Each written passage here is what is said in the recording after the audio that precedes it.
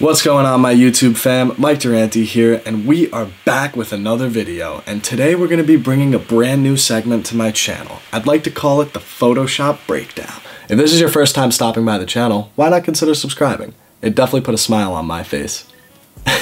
Do you guys hear how loud my computer is?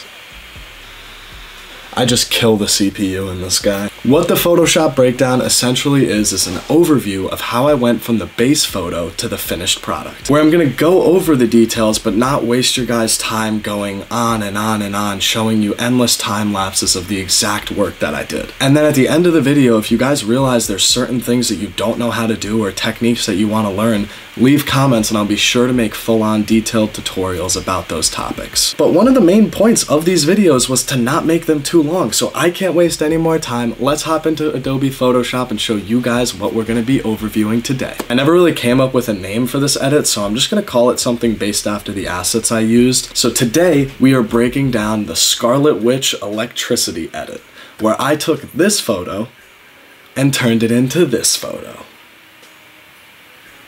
Pretty cool, huh? Let me show you how I did it. So I was contracted to make a post for a vape company, and I decided I wanted to do something very different for it. So as you notice in the base image, the vape is not actually present in the shot. And that's because I took a photo of the vape completely separate from the base image. This was because I wanted to make the vape look like it was levitating without having to throw it up and down and have my shutter speed at 3000. I thought it would just be easier to take a nice clean photo of the vape at the exact same angle on a tripod and just Photoshop it into the image. Although my layers are all over the place and not really labeled the best, don't get mad at me. The first thing that we do in this edit is drop the vape into place. I did some small scaling and rotation adjustments just to make sure it was placed in the spot that I thought looked best, but I kind of noticed when you're placing items into an image, sometimes the best thing to do is to just move the laptop away, lean back, and see how it looks from afar.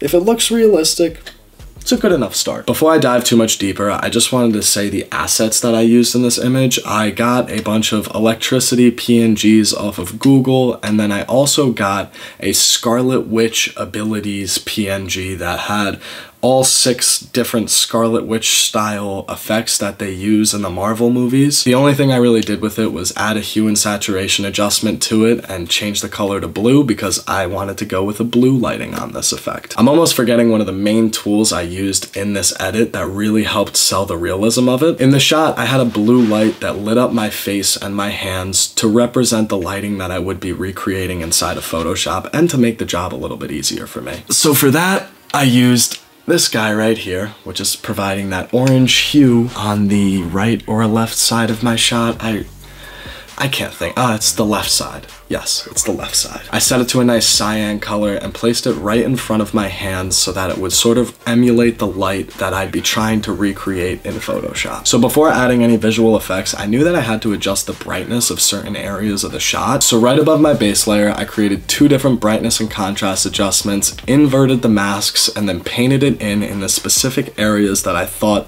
would be getting brightened by the electricity. So since I was like this, my arm would have been one of the areas getting hit by the light, but the back of my arm wouldn't have been. So I only painted on light in the specific spots that I thought would be getting light to them. Then I decided I had to tackle the electricity on the vaporizer, because if I was the blue version of Scarlet Witch, whenever she uses her powers, it also like glows and affects the person that she's using them on.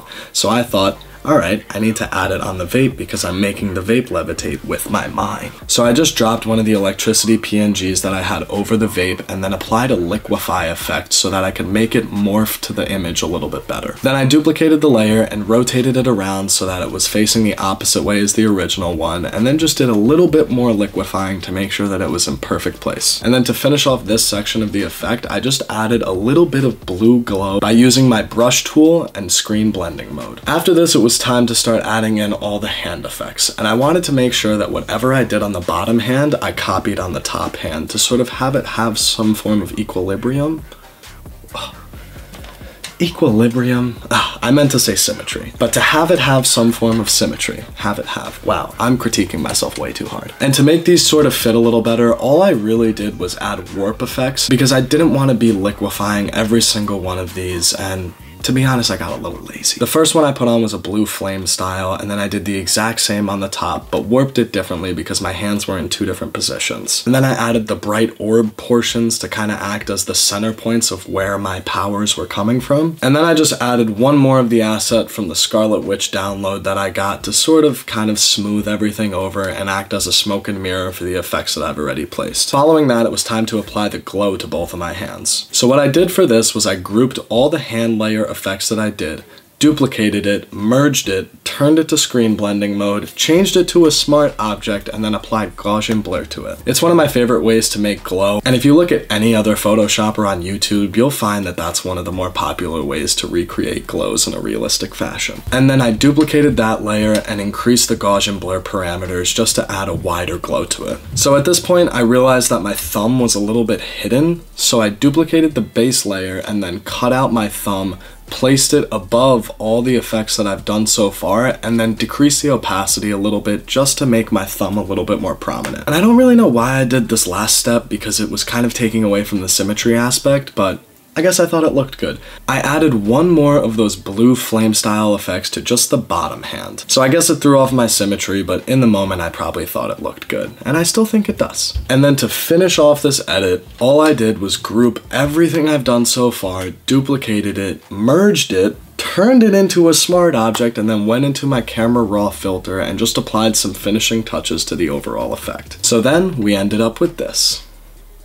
And that's all we did from get to this base image to our finished product. One thing I wanted to note to you guys was if you've done a lot of color-based effects in your photos, you'll notice that not at any point did I do any hue and saturation painting to make my face look more blue. And that's thanks to the power of RGB lights like these. And I know from following people like Callup and other photographers that they use those day in and day out for their Photoshop edits. So if you guys did have any questions like light painting or liquify or how to warp items, let me know in the comments below and I'd love to make an in-depth tutorial for you guys. But that's officially the first Photoshop breakdown that we have done on this channel, and I'm definitely going to be doing a lot more. If you enjoyed this video, definitely leave a like, a comment, potentially share it with a friend that you think would enjoy watching this, and let me know any inquiries or questions that you guys have. With that being said, I'm Mike Durante, and I will see you guys in the next one.